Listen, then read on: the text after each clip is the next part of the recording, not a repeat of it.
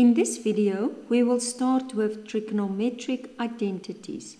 You will find this on page 182 in the Namibian AS-Level Mathematics textbook y equals mx plus c to success. Trigonometric identities. Recall the term identity, where both sides represent the same expression written in different forms. We did it in chapter 1. This is the same for trigonometric identities. You will always find a left-hand side, LHS, and a right-hand side, RHS. Thus, a trigonometric identity is true only when you can prove that the left-hand side is equal to the right-hand side for any value of the variable. Using the unit circle, we can derive all the trigonometric identities. Okay, now this is actually very interesting, and I'm going to make it bigger because everything comes from sin and cos. Oh, let's just move it a little. I want you to see it bigger. Okay. Now, a unit circle always have that radius is 1. Okay, can you remember? I think when we did with radians, we were also making the radius 1. Okay, now, using the unit circle, we can derive all the trigonometric identities, as I said. So sin theta, now don't forget, sin is opposite, because that's y, and that is x. Okay. Now sin is opposite over hypotenuse, so it's y over 1, which is just y. So sin theta is y in the unit circle, very important. Cos theta is adjacent over hypotenuse, so it's x over 1. So x is, then cos theta will just become x. This is very important. Okay. Now, working with this two, I can now, that's the first identity that I get is tan theta. Because tan is now opposite over adjacent. But can you remember that y, in the place of y, I actually put now sin theta. And in the place of x, I put cos theta. So opposite over adjacent will be equal to tan theta. So that's where tan comes from. And then cot is the reverse. Now, I always have a method where I tell students to remember it like this. I know that tan is sin cos, cot is sin cos, but which one is now on top? Now, I remember like this.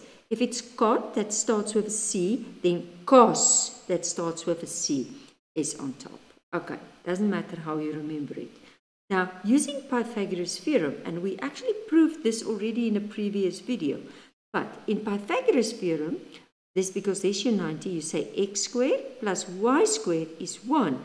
Now, x squared, that means cos theta, plus y squared, sin theta squared, cos theta squared, sin, and that's 1. And it's coming from there. So, divide by sin theta, sin squared theta. So, if I divide all of them by sin squared, I get this. And I think I also proved this. And okay, I'll show you now the rest. And divide by cos, so take the original one and divide by cos squared x, cos squared x, cos squared x. Now remember, right, can I show you? I didn't show. So sin over cos is going to be tan squared x plus 1 is equal, and remember this, it's sec squared theta, where this was 1 plus cot squared x equals cosec squared. Okay, and that is where just remember, and I'm just mentioning it now, you can work, this one is also having alternatives. You can say then sin squared theta is 1 minus cos squared theta.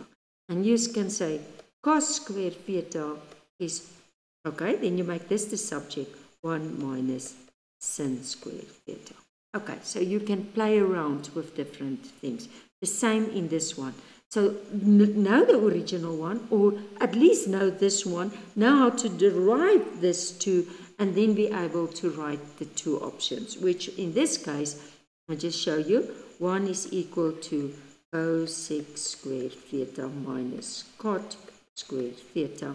And then I can also say cot squared theta is equal to cosec squared theta minus 1. Okay, something like that. And the same in this case. Okay, maybe just for, just say 1 is equal to sec squared theta minus tan squared theta, and tan squared theta is equal to sec squared theta minus 1. Okay, all the options. So just out of this basic ones, I already derived this, but we have names for the different ones. And let's see in the next one. Again, I'm going to make it nice and big so that you can see all the different ones. Let's remember it. Okay.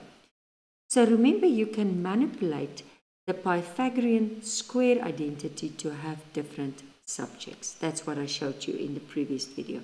So if this one can result into this too. There I made a nice summary. This one can result into this too.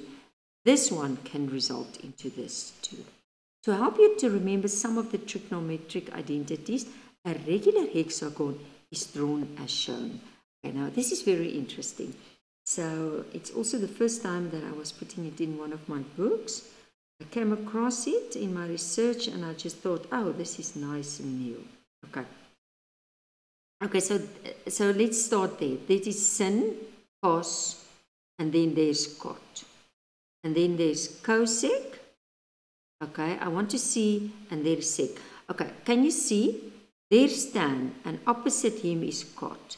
There's sin, and opposite him is cosec. And there's cos, and opposite is sec. So you can remember, you can just remember this two, and then just write the opposite ones down. That's already a method of remembering it. So the trigonometric ratios of opposite ends of the same diagonal are reciprocals of each other, as I showed you now. If I go opposite, cot, then tan is 1 over cot. Sin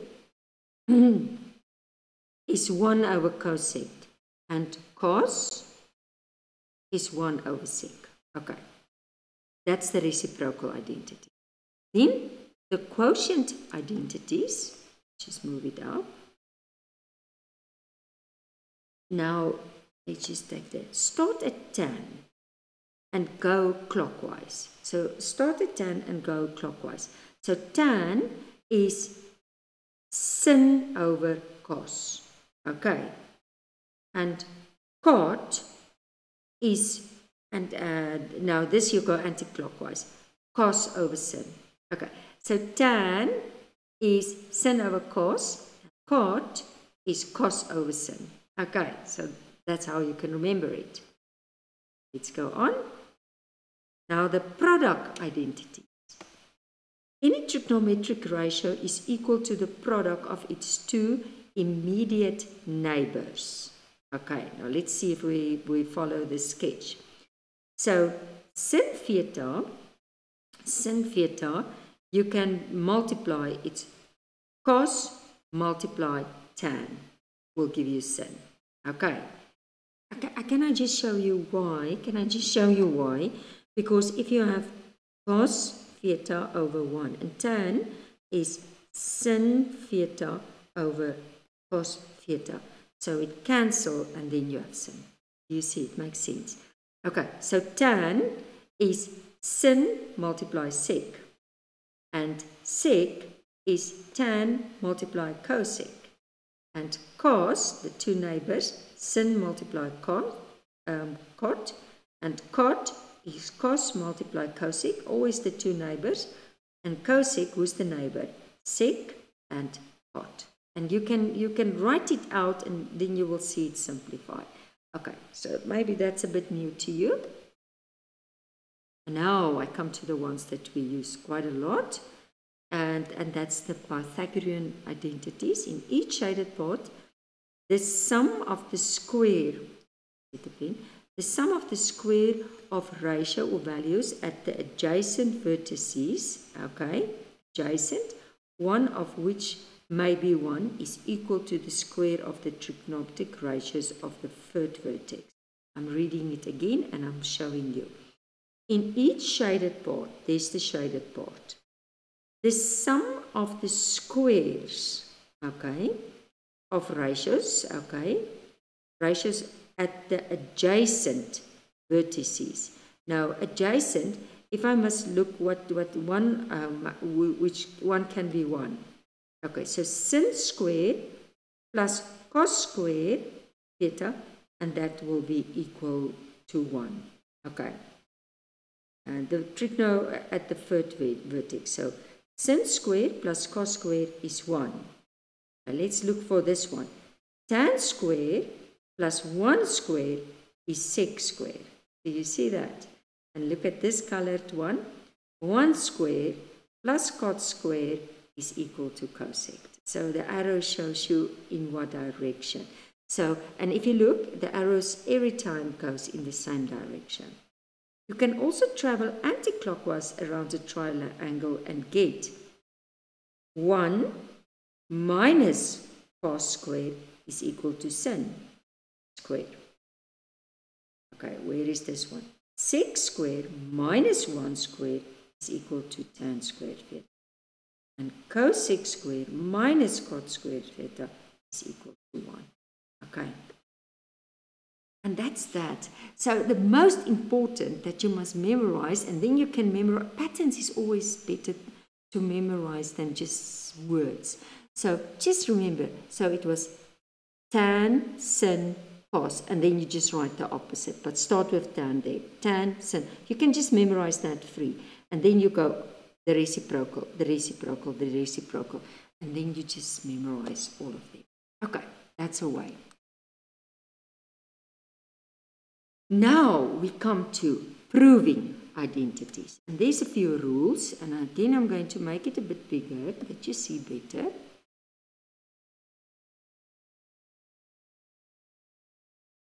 So proving identities, you will be given 2 expressions with a modified equal. Okay, so it's 3 stripes between them. These expressions are already equal to each other, but you are asked to prove that they are equal. The end goal of any trigonometric identity proof is to make the left-hand side of the equation and the right-hand side of the equation look the same. Okay, so they must exactly like copy and paste. However, this must be done with extreme caution because only one side of the identity can be changed at a time. So, this is very important. That means, so we cannot use methods such as squaring, taking roots on both sides, or cross multiplication. We can just work on a single side. We cannot move over the inequality sign. Due to the fact that we work with only one side at a time, we can only use techniques that we would use in simplifying expressions.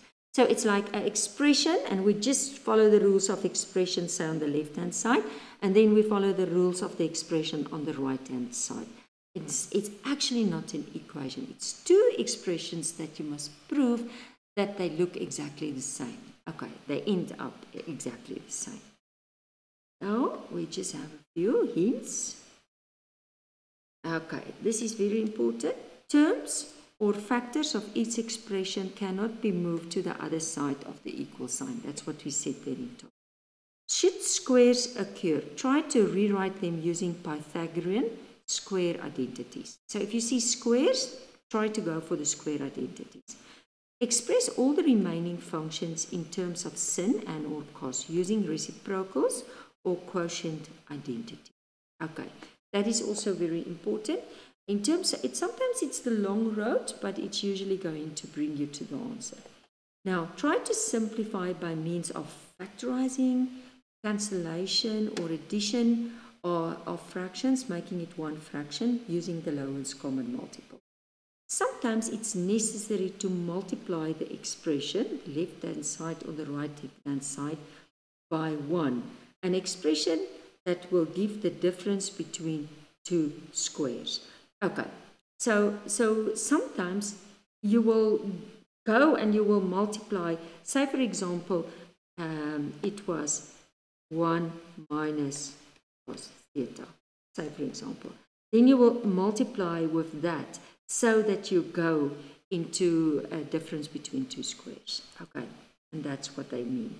So you multiply with the opposite sign, the top and the bottom. Look out for expressions such as sin squared theta plus cos squared theta, which I know, sec squared minus tan, this type, this one, this is the product. Look for this because they are all equal to 1. Okay, and you can even go and memorize that you can remember that they are all equal to 1. Start to simplify the expression on the most complex side and simplify it so that it has the same form as the simplest side. You can also manipulate both sides until the final expression are the same on both sides. Most of the times you will just do one side and try to get it like the other side, but it can be that both is so complex that you have to simplify both sides and bring them to the same value or expression. Okay, at last, let's look at an example. Prove the identity. And what I did is I start very simple and then I went a little bit more complicated. So prove the identity, there's the identity, that this is equal to this. Now, because I see there's something that can be multiplied out, I think I will start with this left-hand side and I will multiply that out. Okay, so remember, I multiply, multiply, multiply, and multiply. And then I see what is there that I can maybe add up. Okay, so that will become 2. Now I have sin squared x plus cos squared x, which I showed you there, and that becomes 1. And I end basically with the right-hand side. So therefore, the left-hand side is equal to the right-hand side. Okay. I want you to stop the video, and I want you to make it a bit bigger, that you see better. Just want you to do number 1. I'll try now 31, just that example. Again, you can continue the video as soon as you are finished. Let's first write it down, always. And I was trying, because I know sometimes students struggle a lot with identities. So I was trying to do one and to give more or less exactly the same one to you. I hope it's not exactly the same one.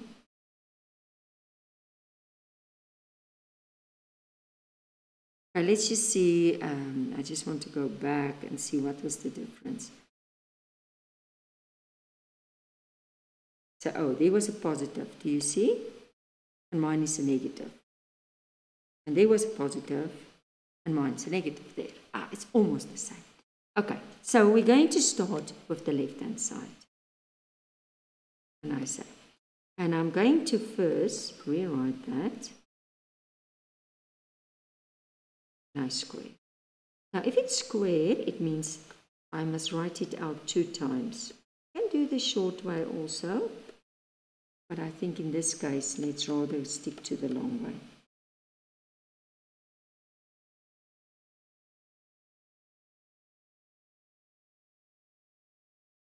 I don't want to. Okay, so I will get sin squared x minus sin x cos x minus. Try to write it the same. If you start with sin, start with this one also with sin. Sin x, it's easier to see they are the same. Cos x plus cos squared x.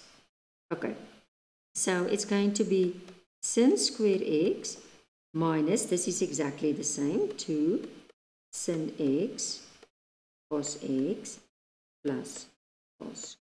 And you don't have to make it so long. You can just see that that is 1. So that is 1 minus 2 sin x cos x. And therefore, left-hand side equals right-hand side. That's how you do it.